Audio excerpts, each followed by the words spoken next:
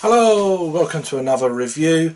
Bit behind the curve on Cloudwater's new releases and stuff. They're bringing out so many, along with several other breweries in the UK at the moment, and I've just can't keep up with it all. But I've managed to pick this up on the 25th of April over at the BottleShop Margate. This is Cloudwater's Northwest Double IPA Citra, 9% ABV. Quite a snazzy looking can. The beer's been out for a while. This beer was canned by the looks of it on the 2nd of May of 2017. So it says drink before 06 June of 2017. So they're giving it a really kind of small shelf life. 2 months. Wow, that's really short. Free is about what that is very short. I suppose that's so they can get the next one out. It's quite amusing to me though, because they used to give their original double IPA series. I'll show you after. But anyway, so 9%. I'll tell you about the beer now. So yeah, BottleShop in Margate. I was shocked to see this. I caught a whiff of the hops already and it's about 3 foot from my nose. Look at the colour of that. Chernobyl juice coming out of the can. Or Fukushima water, whatever you want to call it. Wow. It's a one finger, just off white, slightly tinged yellow head. Yeah. Haze. Big. I'm getting almost like mango and big orange juice notes. You know, that far away. So I've got quite a big nose, so it's a bit shorter. But yeah. Let's get an aroma then properly. Yeah, big mango. Very citrusy, maybe a bit of lime, lychee. Wow. Quickly run through the ingredients. The yeast is J.W. Lee's. The aroma hops are Citra, Simcoe. How do you pronounce that? Heliomelon? I don't know what that is. And Mosaic. The malts are Golden Promise, oats, dextrose, monohydrates. The bittering hops are Pilgrim Alpha, CO2 extract. The same, fairly well. Certainly the last part, the bittering hops and the malts are the same. 9% ABV. Don't know the IBUs. Allergens: gluten, wheat, and barley. Out of Manchester. I just want to go to Manchester even more now since the atrocities that have happened up there. Really do. We live in a crazy world. Just got to make the most of it because you don't know what's happening. Right, enough gun beating. I'm going to give this a try. Cheers. Cheers, Steve from the BottleShop.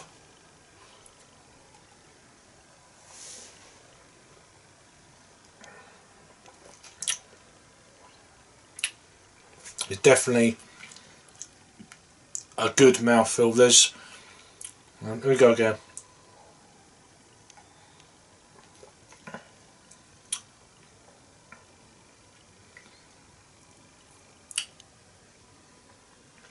Certainly picking up a sweet bitter balance. Slightly kind of, I don't know if there's any kind of, it doesn't say, acidulated malts in this. Dextrose, yeah, I don't know what these monohydrate. I'm going to have to look some of these things up. It's very kind of intense. Very concentrated almost.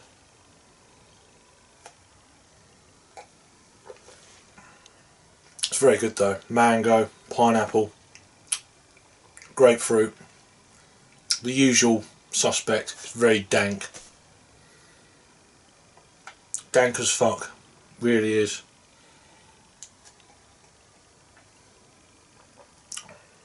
There's a sharpness there.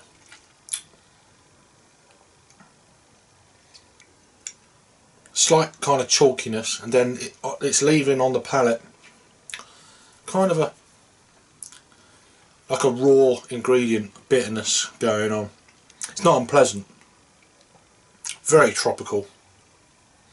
Mouthfeel.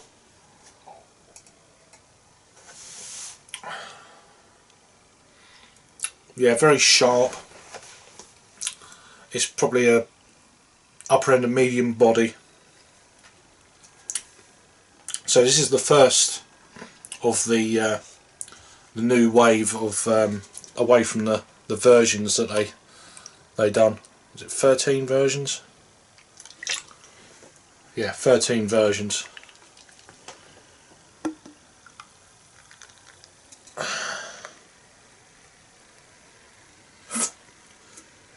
Excuse me.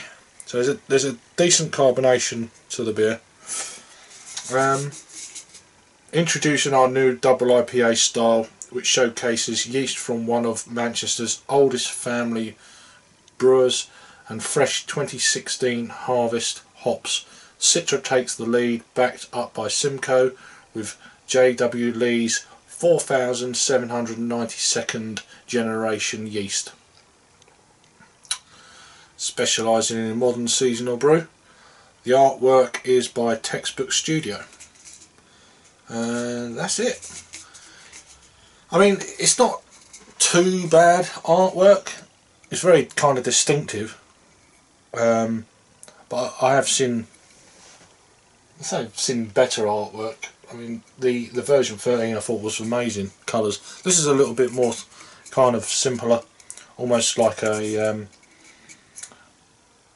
there's like a bit of a pavement by the looks of it, and maybe a church window kind of pane glass kind of look to it.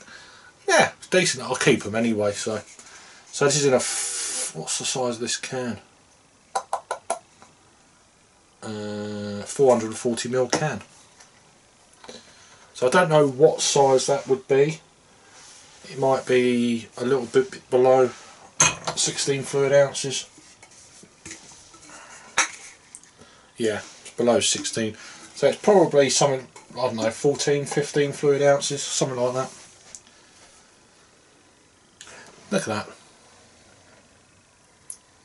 Mad. I'm reviewing this on the 2nd of June 2017.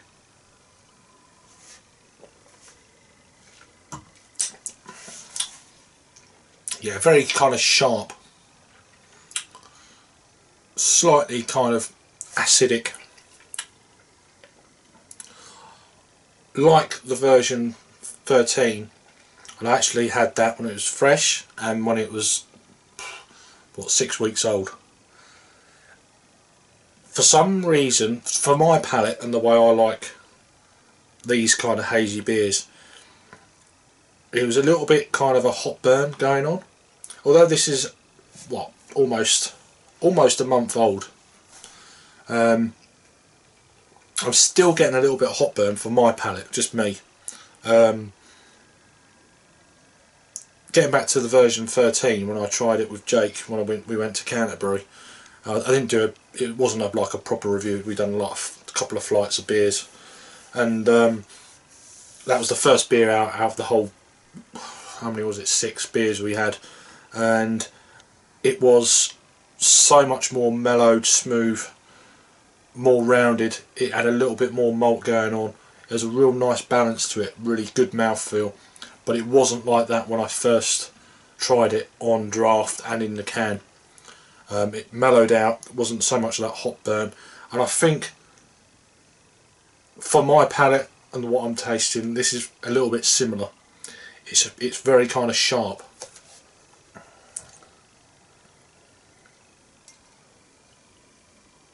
But still beautiful, don't get me wrong. Maybe if you, I mean, you don't age your IPAs, I know that, but I preferred it 6 weeks after it was canned, or it was in keg when I had it. I had it about 6 weeks apart, and it was better. 6 weeks on. The hop burn had faded slightly. There's a little bit more malt, but still very good, very sweet, very creamy, very smooth mouthfeel. It was better then, and I think this beer could be the same. Could be.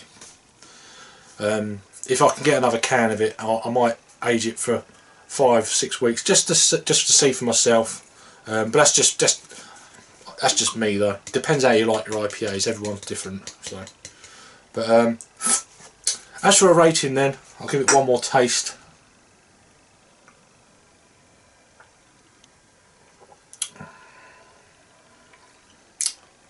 Very good. I'll give that a 9 out of 10. That's a 9 out of 10 from me at this stage on the 2nd of June. The 5th would be a month old, so it's a shade under 4 weeks old, so still relatively fresh. I won't do a re-review of it if I can get another can of it, but I might put some tasting notes down below in the link down the line if I have it. So yeah, 9 out of 10 from me. Let's have a look at the scores elsewhere. What does it say there? This is rate beer. Wow, 100 overall and 100 in the style. In the top 50 Imperial IPAs on rate beer. That's pretty impressive. That's 100 ratings out of 100. So everybody is giving this 100. That's impressive. Beer Advocate, they're saying 87. I'm a little bit higher than that. That's 13 ratings. Only 13 people, which is really weird. This was added on the 13th of May. So it's a little bit later. American websites, they've added it, I don't know for why. Untapped seems to be the most kind of most used, should I say, and they're very kind of, this was added on the 21st of April to Untapped, so, and it's had 3,101 ratings. It's coming in at 4.28, which is, it's a shade under what I give it. I'll probably, as I said, a 9 out of 10 on their ratings is a 4.50. But that's still very good for that amount of ratings, over 3,000 ratings, and it's still pushing a 9 out of 10. So that kind of gives you more of a clue of what a lot more people think about the beer. There's a lot of 5 caps there. And that's it really. It's got a total of 4,362 people have checked this in without rating it. Or you know what I'm saying. Anyway, so if you've had this, the Northwest Double IPA Citra from Cloudwater, let us know your thoughts and opinions. There's the back if you want to pause it. Let us know what you think. It's a long review, I'm really sorry. If you're new to the channel, please subscribe, that'd be really cool. Give us a thumbs up. And if there's anyone else, which I think there might have been 1 or 2 other people who've done the review, I'll put their links down below, so check them out as well, and subscribe to them as well. They're all great guys. Thanks for watching then, and I'll see you on the next review. Cheers.